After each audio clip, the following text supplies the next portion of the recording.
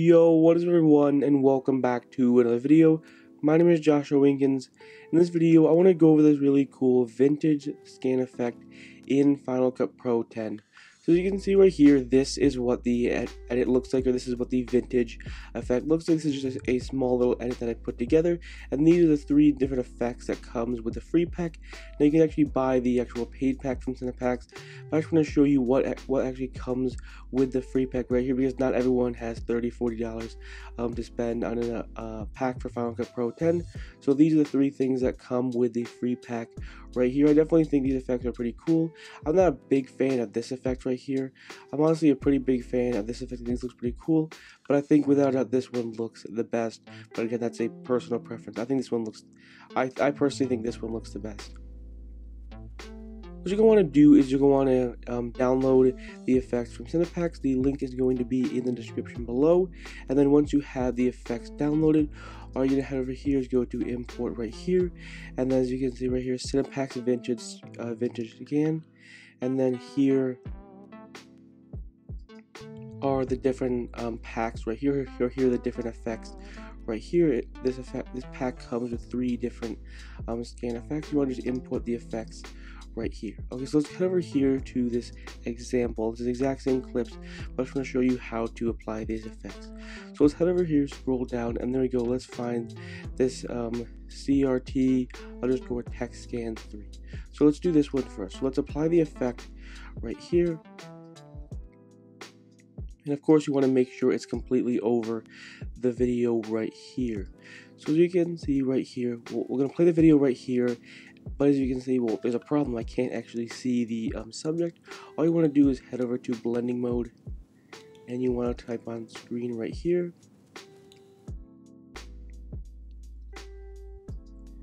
And as you can see right here, this is what the edit looks like now.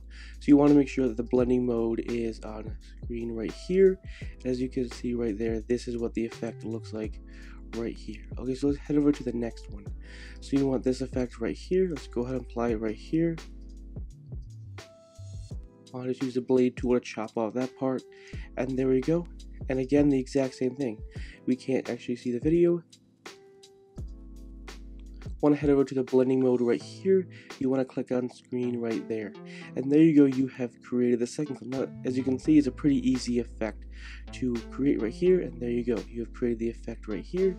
Now let's go to this one right here, and as you can see right there, you're going to use the blade tool right here, chop it off right there, and the exact same situation.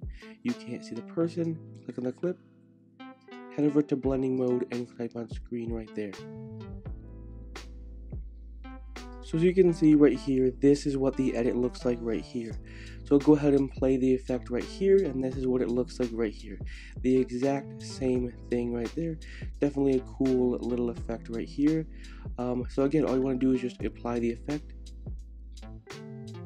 on top of the clip right there, and then just change the blending mode to screen right there, and you create this really cool vintage scan effect. So definitely go ahead and check the link in the description below. Another thing you can do is head over to all right here. You can type in tint right here, apply the tint effect right there, and then you could change color, let's say to green right there. We'll go ahead and play it right here, and as you can see, you kind of have a green glow right here. So you can see right here, this is what the effect looks like right here. So again, add a tint, and then of course you can change the color to whatever you want, and you can have a cool little tint. So you have red, green, blue, whatever color you want right there. So the tint is definitely one effect, help maybe enhance the whole effect right there. But other than that, that's pretty much the entire effect. So anyways, hopefully you enjoyed this video. Hopefully you found it helpful and informative. If you're new to this channel, I upload Final Cut Pro 10 tutorials every day at 10 a.m. Eastern Standard Time. So if you enjoy these types of videos, consider hitting that subscribe button. I also have a Final Cut Pro 10 tutorial playlist with over 130 Final Cut Pro 10 tutorials.